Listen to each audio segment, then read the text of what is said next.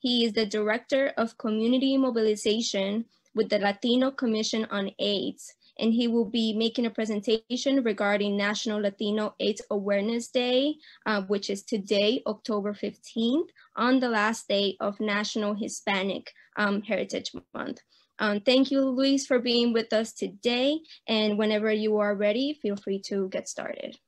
Okay, thank you very much for the invitation to us, Latino Commission on AIDS, and to me as the director of NLAAD, basically, to present to you and the community about what we do and why we do NLAAD every day. So I will share my screen. You say I can do that, right?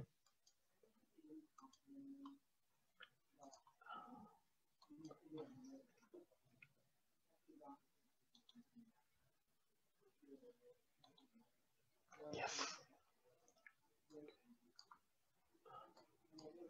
Okay, again, thank you very much. My name is Luis Mares. I'm the Director of Community Mobilization in the Latino Commission on AIDS, and therefore I'm the one who coordinates National Latinx AIDS Awareness Day every year. To present to you about NLAAD, I will have to also to mention the status of the HIV epidemic in the Latin community and why we consider it a health disparity, because this is the reason why we do NLAAD every year.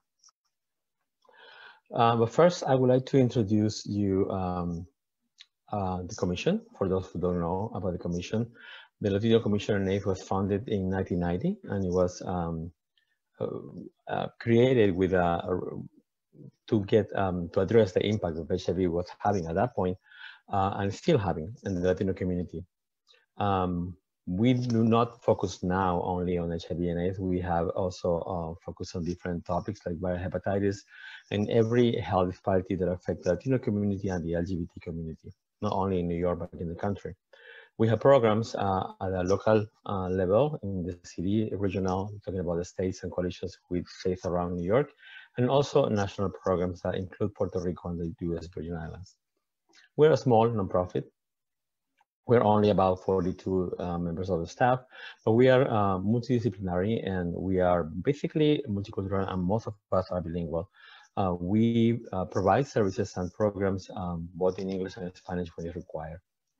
The Latino Commission on AIDS was led by Dennis de Leon, a human rights lawyer and AIDS activist, until the day that he passed, basically in 2009. And since then, our president, current president, Guillermo Chacon, and he has a bigger focus on coalition building with different organizations and community mobilization and presence in media.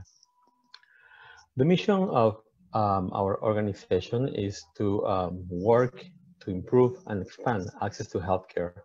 As I mentioned, addressing viral hepatitis, HIV and AIDS, sexually transmitted infection, and creating community mobilization to address health disparities. We do this through our 5 core services.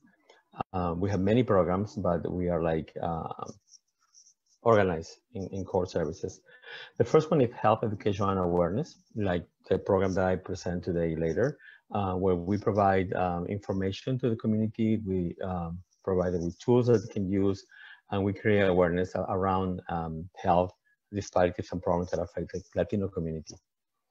We have prevention and access to care, which is a more direct contact with clients. We provide them with HIV testing, counseling. We link them to care if it's needed, and we have patient navigation programs. We also have programs that deliver support and information directly in groups in our offices. We have a capacity building assistance program, which is one of the biggest part of the commission, that provide, as the name says, capacity building to different organizations around the country. Since last year, it is circumscribed only to the south of the country because the epidemic is affecting the south mostly. We have a health policy and community action program that together with different organizations create advocacy part of the commission, and we do advocacy directly in Albany and also in Washington.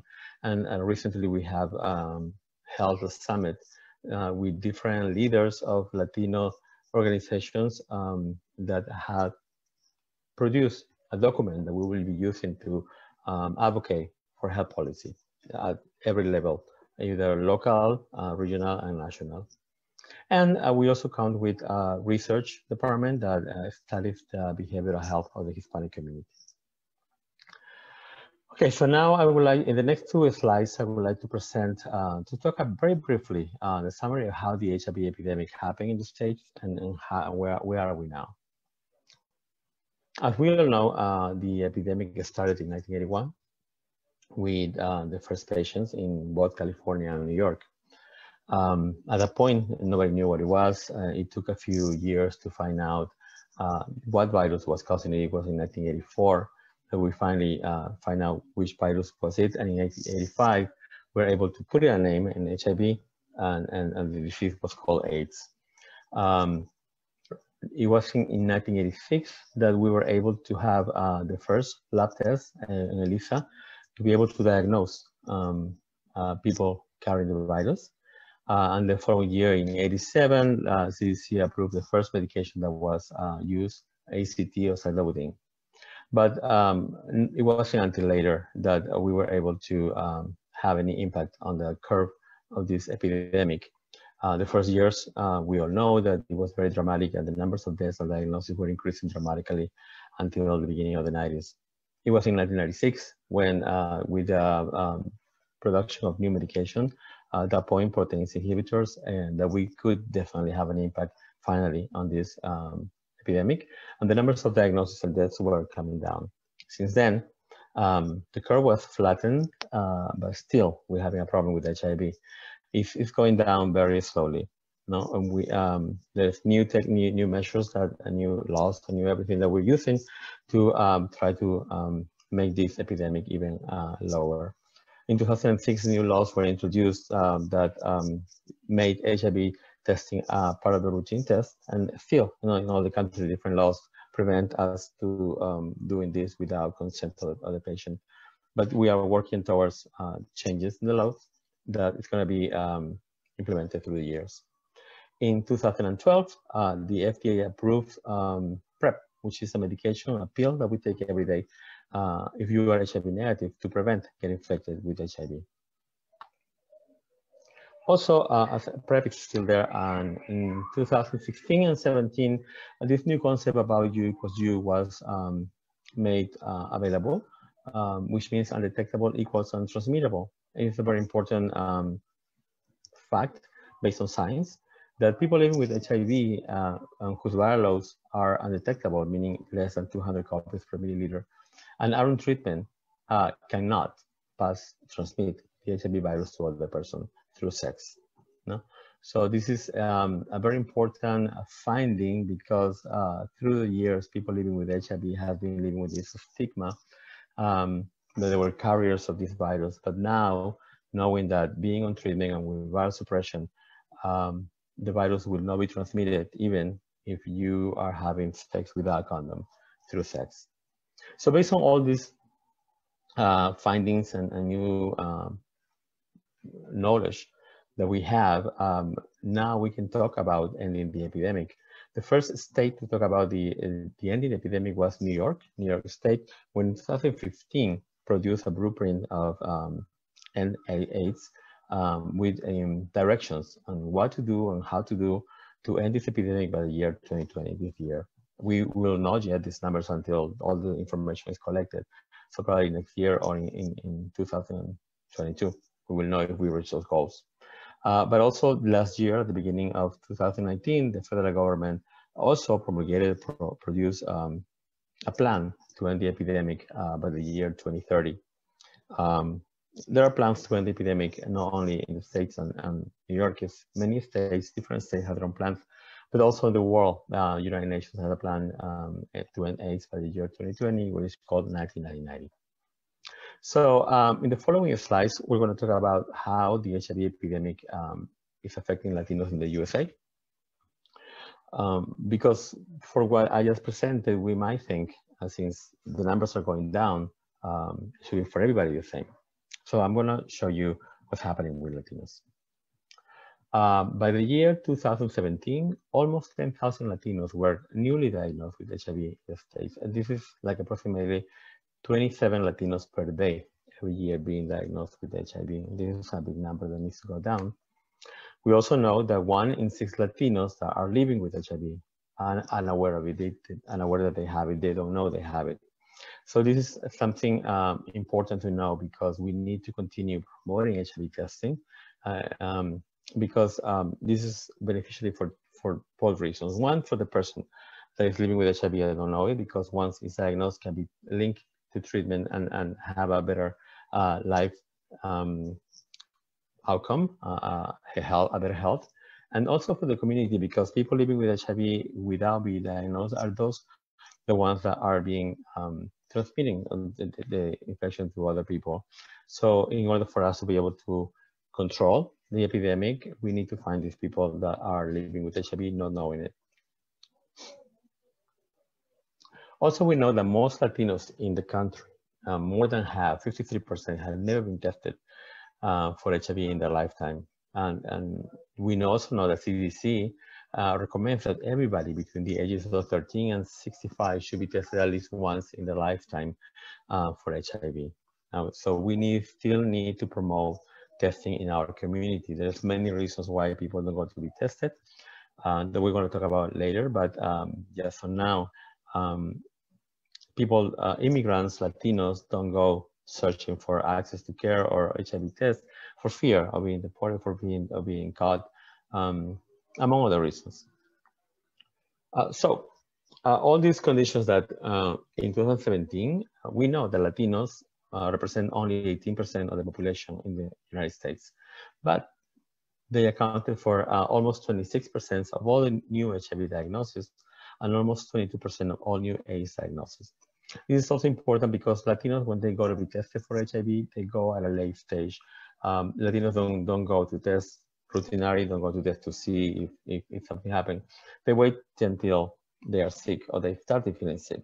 At a point when they are diagnosed, probably they're already diagnosed not only with HIV, but with AIDS or third stage HIV infection. And this also affects the outcome. It's very important for us in NLAAD to communicate to our community that they need to be tested, and the earlier the better. And frequent is also, frequency is also important. That number that I just presented was in 2017. So I wanted you to see 2018 to see how things changed just in 1 year. The number in general, the total number of new infections has dropped. It was 38,000 and change. And this year, the following year was less than 38,000. But the number of Hispanics or Latinos infected wasn't 10,000 the previous year, and now it's over 10,000, and the percentage is 27%. So we can see that even though the numbers in general are dropping, our numbers in Latinos are going up. We also can notice here that Afro-Americans and Black people are affected more than us Latinos. It has been for a long time. But even in them, even though they're still more affected than us, the curve is going down, different to us that is going up.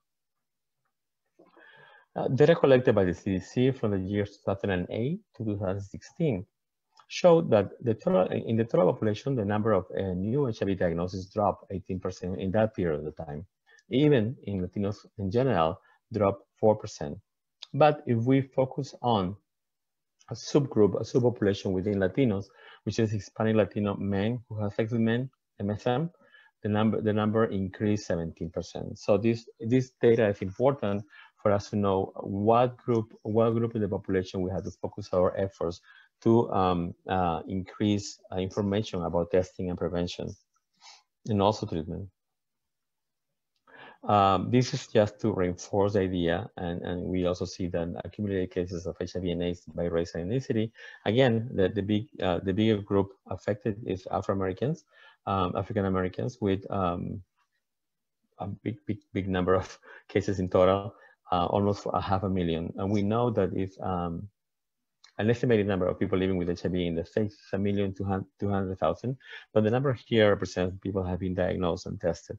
As I mentioned earlier, there's 15% people living with HIV who don't know it. But the rate, if we see the rate, we can compare that the rates between ethnicities. Afro-Americans and Latinos are a very high rate compared to whites, which means we are more, our chance to getting infected is higher than whites. If this continues like this, nothing changes, we can say that 1 in 5 Latino MSM, men who have sex with men, are going to be diagnosed with HIV in their lifetime. Same as 1 in every 48 cis Latino men and 1 in every 227 cis Latino women. Transgender, trans Latinas is a different thing. For a long time, the CDC and the Department of Health were not collecting information on the trans communities.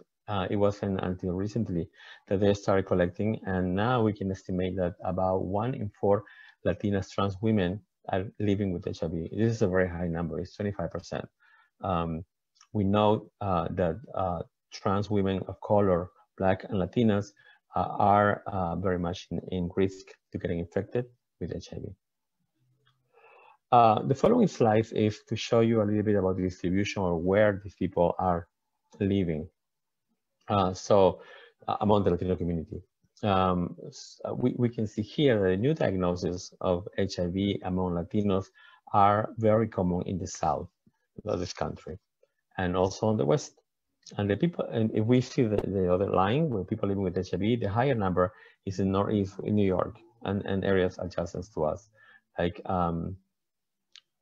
it doesn't mean that we live in the people is moving or something. It's just like the new cases are higher in the south and in the west. And this graphic, also from information from CDC, produced by HView, shows that in 2016, 75% of all new Latinos that were diagnosed with HIV were living in the south and in the west.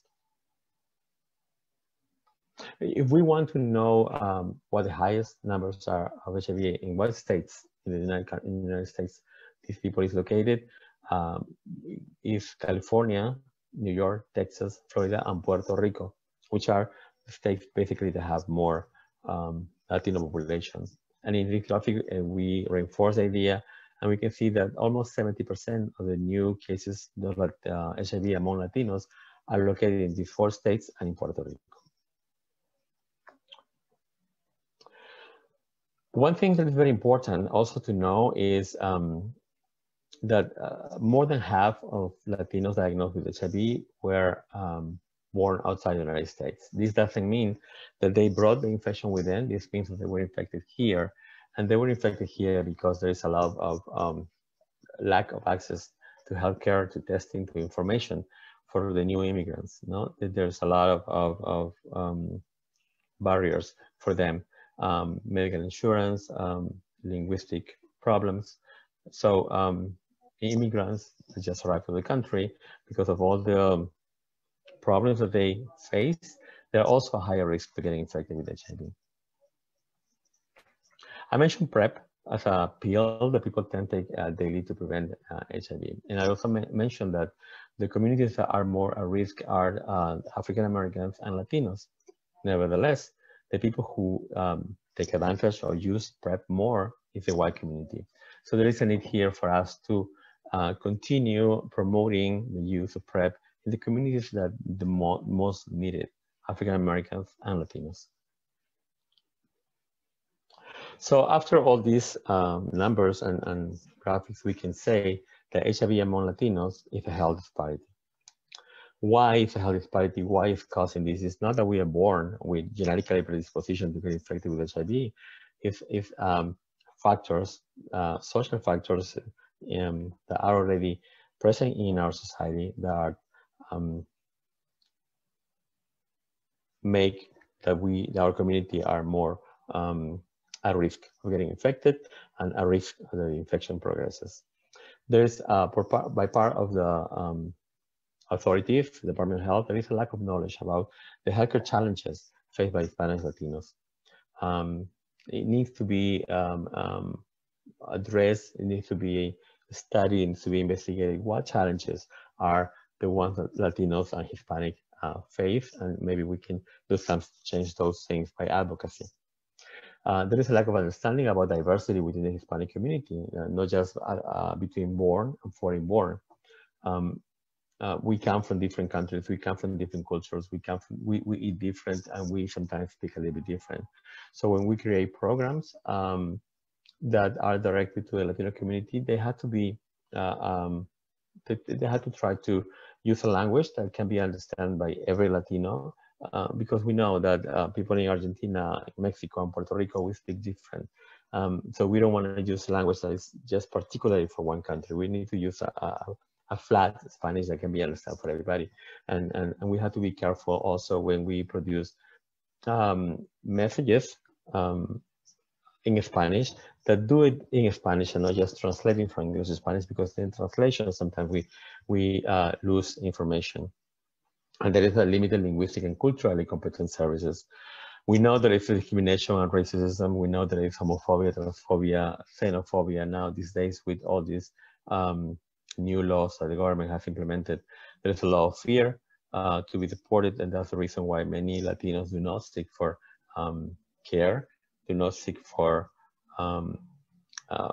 preventive measures, they do not know where to go. There is also a lack of Hispanic healthcare workforce and service providers. For example, in California, the Hispanic community represents almost a third of the population, but only 5% of the workforce in healthcare is Latino. And it's important for us Latinos sometimes we go to a doctor and we want to be able to talk in our language to our doctor, or feel this connection because we belong to the same community. It cannot happen with such big difference of when there's not. We need to promote that the young Latinos go to school and get a profession in the healthcare. It's going to be this is going to improve the Latino health in general. There's a lot of challenge faced by new immigrants, as I just mentioned, and we also need to be included in the research in health studies. Right now, for example, COVID-19 is affecting also Latinos and African Americans more than anybody else. So when they are planning the studies for the vaccine, Latinos and African Americans need to be included. So these the results can be applied to our community. The same way, like in every health study, they need to include a diversity group of people. And there is also challenges proper of aging and elderly Hispanics that live with HIV and chronic morbidities. But aside from these things that I just mentioned, and these all belong to social determinants of health. But social determinants of health also include levels of poverty, where we live, where we work, how much money we get, if we have insurance or we are not, or we do not have insurance. These things are going to determine how easy it is for us to get to a clinic, to a hospital, to a doctor, to get tested. No, if we are going to need to take 3 buses and a train to get to a clinic, we are not going to do it. If we don't have internet, then we cannot get telehealth. And these type of services are established by society, the structured society already. And we know how this has been working for the years in the United States, and how several communities are set in places with a lack of services that they need to survive. So despite the significant progress in the fight that has been done against HIV, with all these improvements in life, with these medications and prevention techniques, the incidence of HIV and new diagnoses are increasing among Latinos, driven primarily by infections and diagnosis in MSM, people, men who have sex with men, and in Latino youth. So we can say that there is an invisible HIV crisis, invisible because we don't notice unless we really pay attention in Latino communities, and this deserves an increased national attention. We need to focus on these differences and find out what to do. So at least our numbers continue to going down like they were at one point, and like everybody else. And there is a great need to address the problems of difficulties caused by social determinants of health, not just for Latinos, but also for every minority that lives in this country. So now I want to talk about what the Latino Commission and AIDS do about responding to this epidemic among Latinos. I mentioned Latino Commission AIDS works locally, regionally, and nationally with partners. We mean we don't work alone. We work together with our partners, different organizations that include Puerto Rico and the Virgin Islands. Some of the programs that we have, I also mentioned a little bit about this. is Oasis LGBTQ Wellness Center, which is located on 29th Street and 7th Avenue. It's a wellness center where Latino LGBTQ people can go there and receive services, get tested for HIV, get tested for hepatitis, get counseling, be referred to services, medical services they need. Also, they can just be there, chill, hang out, and feel comfortable with their own gender expression without being ostracized or criticized or repelled or anything like that. We are open for all Latino LGBTQ for them to come and just stay with us as they learn their one. We also have a Latino Religious Leadership Program. This program is a link between the Commission and, as the name mentioned, leaders of religious organizations in New York City. We find that the need to educate the religious leadership in New York City is big, because Latinos, as we know, we are very religious in general. We come from very Catholic countries, and we come with this taboo talk about sex, and because religion and HIV didn't go well.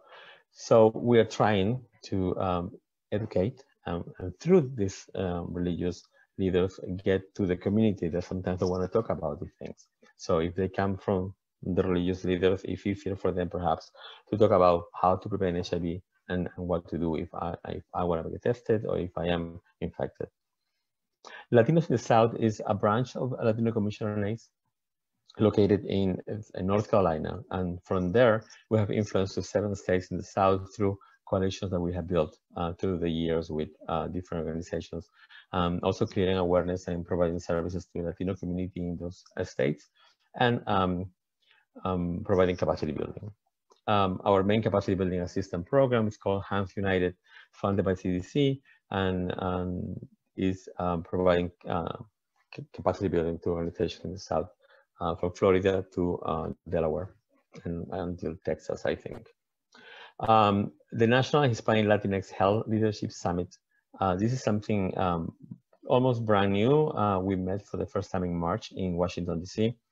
With different Latino leaders from different organizations to create, as I mentioned earlier, a document addressing the needs, the health needs of the Latino community that we are going to use to advocate for laws that are going to improve the health of the Latinos. And this is going to be used, this can be used at every level. Like every organization that was there, if they want to use it to advocate for the health of their community, they can take this document and to their mayor or to the governor, or we can take it to the senators and present it to the candidates now that are possibly to be president of this country. And National Latino AIDS Awareness Day, which is the thing that I'm gonna talk next. These are the logos. Okay, so National Latinx AIDS Awareness Day, which is observed today, October 15, is the Commission Signature Awareness Initiative. We have a few more, NLAAD for hepatitis, and we have the zero campaigns, which is zero homophobia and zero transphobia, that we also are promoting. But this one is to draw attention to the critical role that HIV testing and prevention education plays to stop the spread of HIV and AIDS among Latino communities. Annually, every October 15, the Commission mobilizes community organizations in more than 50 states, 25 states. Last year we had 24 states, so the previous year we had 27 states. It's just depending on where the organizations that are participating are located. But it's definitely across the country, and they host prevention events, HIV prevention, education, and testing initiatives. We have this year less than last year, probably because of the COVID-19 epidemic that is affecting the way that we are interacting and the way that we are organizing events. But we have been able to have one event this year in Hawaii, for example. NLAAD was developed by the Latino Commission AIDS in the year 2003. It means this year, this campaign is the campaign number 18. These national campaigns are implemented and they're organized at macro level, like we, the Commission, and a few other organizations, the Hispanic Federation, we create a campaign every year with a different theme, with a different poster. We organize donation of HIV testing kits, and we coordinate a web page and social media. But it depends. The campaign has to be implemented locally. Every organization that participates in the NLAAD campaign organize their own event appropriate to the community, to what they think their needs are. It can be any type of event. It's a collective movement because we cannot do it alone. We need the help, the support, and the collaboration of different organizations and different places in the country to educate and mobilize the communities, the Latino communities, to increase the knowledge about the dangers of HIV and its prevalence in the Hispanic community. There is still a lot of misinformation, myths that need to be changed. And this is our mission. We need to bring the real information, facts, and new information about HIV and try to educate our community so they learn how to prevent, how to treat, and what to do if they are at risk of infection. The objective of the campaign is, as I mentioned, to draw campaign to the important role that HIV diagnostic tests, preventive education, PrEP and PEP, care and treatment, and you play in the fight in this epidemic. I mentioned we have 18 campaigns as of today, and these are some of the posters through the years. And we can see the evolution of the campaign, and the message was changing. And in the first one, we have the message was Abre los ojos, which is open the eyes. It's like telling the community to realize that this is happening, that this exists, and do not be blind towards the reality. And after that, we wanted to provide the information that everybody is at risk, not just people that is considered gay or bisexual or who's using drugs. I mean, everybody who is having sex is at risk of getting infected with HIV, and therefore everybody needs to know about this, what to do, what to go tested, what treatment exists, and new ways to prevent it. We continued. These are the 4 last posters before the one this year. I was part of the 3 last ones, and we wanted to be more inclusive and diverse as our community is. But we also wanted to focus a little bit more on the pillars that we have now to end the epidemic. And the one with the superheroes was a very successful campaign where we used the tools that we have to end this epidemic as superpowers. So everybody can be a superhero. I'm a superhero, I take PrEP. I'm a superhero, I use condoms, or I take my medication, or I get tested. The following year, we used the poster that was also very well received by the community, where we represent the tools again. And last year, we wanted to be a little bit different and wanted to fight stigma. Because we also say people that are HIV positive or HIV negative, we want to be like, we are all of us positive and negative together in this fight, because without the help of everybody, independently of the HIV status, we cannot do this. So through the years, since 2003, we have been able to test more than 80,000 Latinos through the NLAAD events that we have organized. And we have mobilized approximately 500 different organizations, health departments, in more than 250 cities in the country and 40 states and territories. This is in total since 2003. We have been able to build and maintain a national network with different CBOs, health departments, federal agencies like HRSA, CDC, HHS, organizations like HPU and HIV.gov, and other partners like pharmaceutical companies and laboratories that produce HIV test kits that are the ones who donate the test kits for the events, like OraSure, Abbott, and Biomedical. We continue to promote HIV testing, PrEP, condom use, HIV treatment, and recently we added our concept of U equals U. This year, early 2020, we launched a campaign in early September, and we asked people to help disseminate the information, posting on the social media using the hashtags NLAAD 2020, HIV fingertips, and NLAAD. Different to previous years, we decided not to have just one poster. We have a series of posters, 6 posters this year. And the theme was at your fingertips. It was a creative moment of all of us brainstorming about what campaign are we developing this year? We were in the middle of the COVID-19 campaign epidemic, and we were in the middle of social unrest and problems with Black Lives Matter and racial injustice and inequity. So we wanted to be able to include all these things because these are the things that are happening this year. It was a little difficult to include the inequities and the injustice in the posters and in the theme, but we included in the webinars. But when we decided to include the COVID-19 and how this was impacting our lives and how we are adjusting to the changes that this new epidemic are imposing into our lives, we wanted to mention that different to other viruses, without mentioning COVID-19, right? The things that we already have for HIV are our fingertips, at the reach of our hands. We can easily get tested, we can easily prevent it, we can easily get treated, we can easily not transmit it. So we already have all the tools in our fingertips. So we created one poster for each one of the tools that we have, and we delivered this message through our campaign this year. We also updated our webpage, NLAAD.org, in which people can go and browse it, find information about not only the campaign, but also about HIV and where to get tested, the importance of getting tested, the importance of knowing, if empowering to know if you are positive or negative, because if not, you are living blind to the reality. Once you know what to do. Once you know, you can choose the right option to do.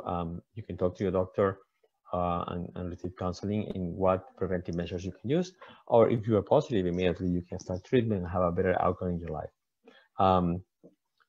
Information about prevention techniques, information about PrEP, PEP, and condoms, information about treatment and where to get treated and how to get linked to medical care.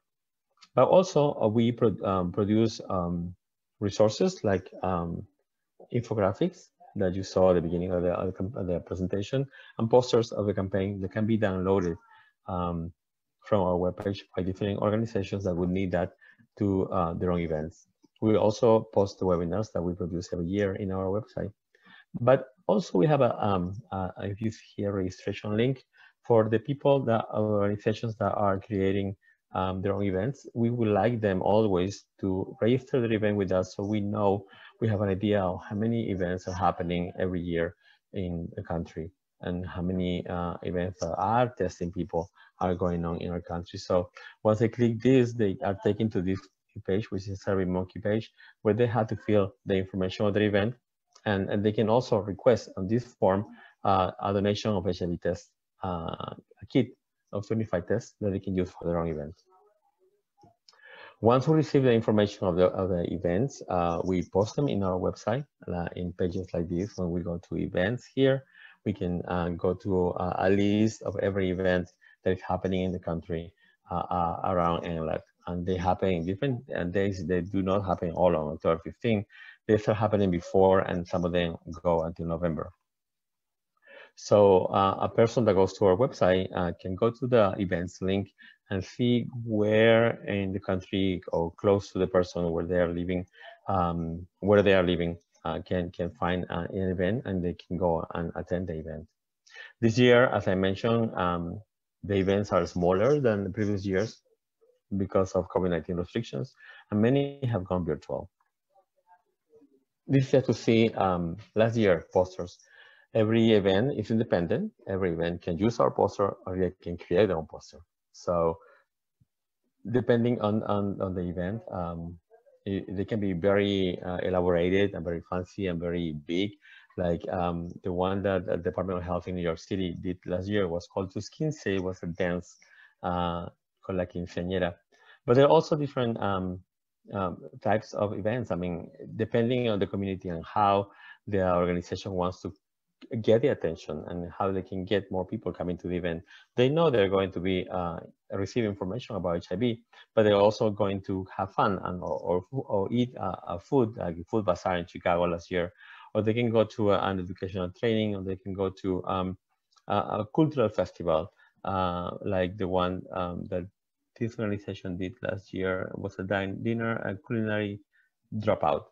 There's many ways, and every organization is free to elaborate, to create their event doing what they think is going to get more attention from the community. We also have social networks. Social media is a very important part of our campaign because this is the way that we deliver a lot of information. We tweet every day. It's a lot of work, but we have a lot of followers, and they receive information about the things that we're doing about the campaign. And not only that, but information about HIV in general.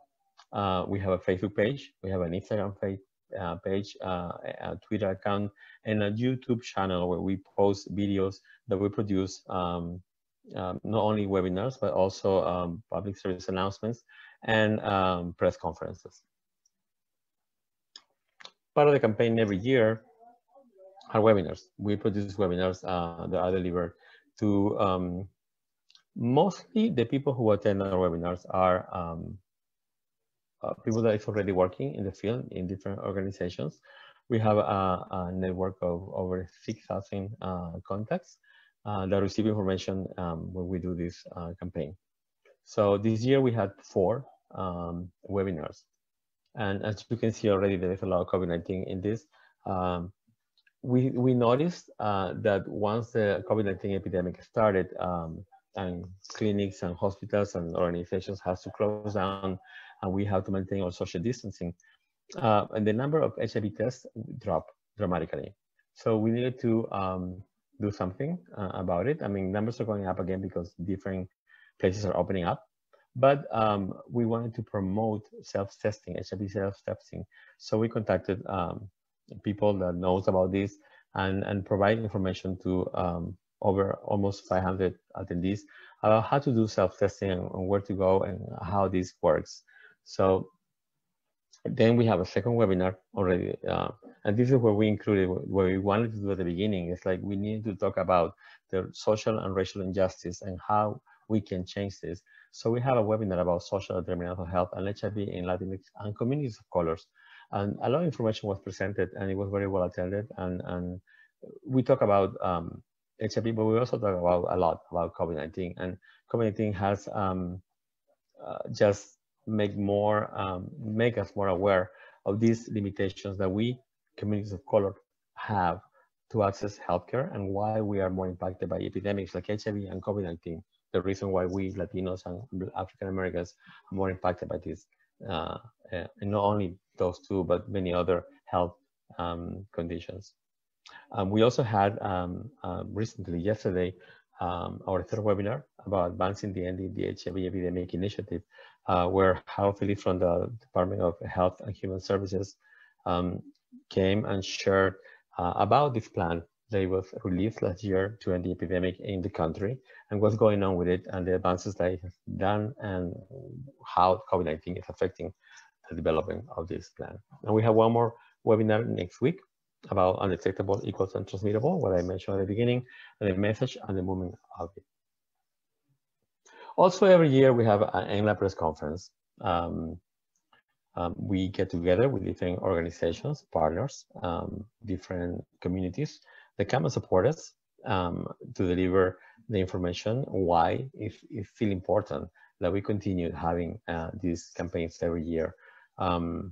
We have people coming from the Department of Health, the New York State or New York City, different organizations from different counties, Queens, Brooklyn, Manhattan, Bronx, come and share why their community still needs to get informed, be informed, to get information actual and factual, and need to be educated about the risk of HIV in the Latino community and what they can do about this. It is empowering that the community learn what their needs are and what they have available that they can use. This year, unfortunately, we are not going to be able to have the same press conference that we have every year at the city hall steps because of COVID-19 restrictions. But tomorrow, we are releasing our virtual press conference, the one that we just created last week. We wanted to continue doing this, and we are adapting to the new reality. We work virtual every day, so we are doing a virtual press conference as well.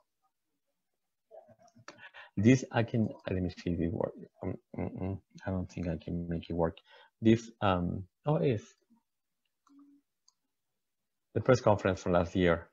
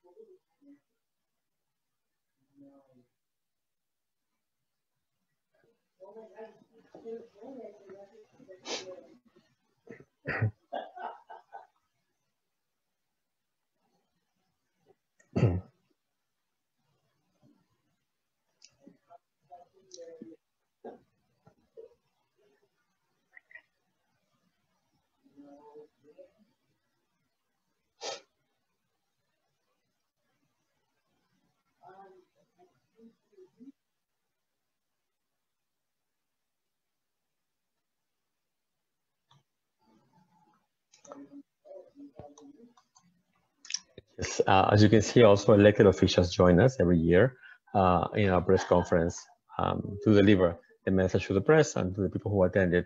So it makes a little bit more accessible for the media when we have elected officials talking. And finally, every year we have to show some results of what we have done through NLAAD and through the NLAAD events in the country. So this is what happened last year, 2019. We were able to reach up to 40,000 people through the different events, 106 events in 40 different states in the country. The type of event are different. We have 51 in which they were only giving information, dissemination, probably HIV tests. But we have also cultural events, health fairs, and forums where people go and be educated about HIV. We delivered 5 webinars last year, no? With a total of 825 participants, an increase of 60% compared to 2018. And I have to say that this year, 2020, we are very happy that our numbers have gone higher, much higher, and we have almost 500 participants in every webinar. This is very good. And also the important part of this campaign is the number of HIV tests that we can do. Last year, we were able to have over 2,000 HIV tests done through NLAAD campaigns. And we also connect people to PrEP, and we distribute condoms to this NLAAD event. Not only condoms, but also flyers and pamphlets and information about HIV, risk, where to get tested, what they can do to prevent, and if you are positive, what you can do to get a better outcome in your health, get treated immediately. So to end this, we Latinos are now the biggest minority in this country, and we are growing very fast. So if we don't address the health disparities that are affecting us right now, they are going to grow with us. So they are going to become a bigger problem for the country. Just to mention some things, for example, Latinos represent only 13% of PrEP users, and we know that 1 in 4 Latinas, trans Latinas, are living with HIV.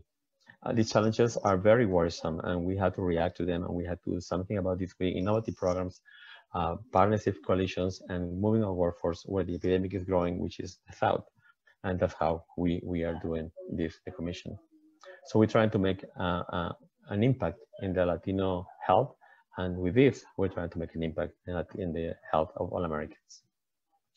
Thank you.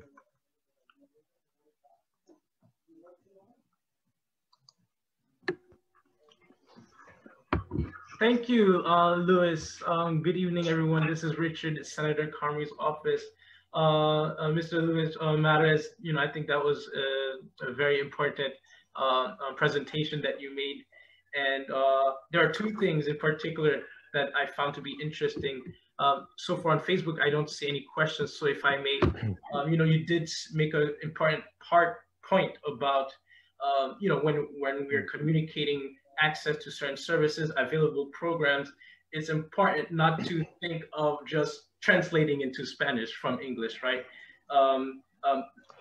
People in the Latin American community come from diverse cultures within the Latin American community in different parts of South America, of Central America, etc. And so when we're translating, we have to make sure that the Spanish that is used is still culturally appropriate and accessible to those members of the Latin American population who are struggling to access services once they do arrive. And you also mentioned about, with the political climate, a lot of struggling working class members of the Latin American community afraid to access services because of any repercussions to their immigration status, being deported, etc.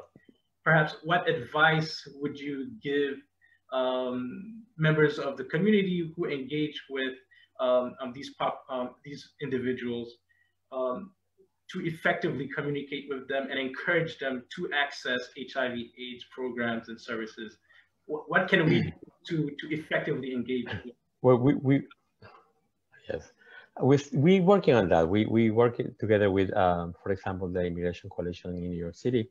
Mm-hmm. And we not only work at the level of advocacy and trying to abolish all these laws. In New York City or New York State, it's easier than other parts of the country for people living in undocumented state. We have more access and ways to provide them with services, but in other parts of the country, it's more difficult.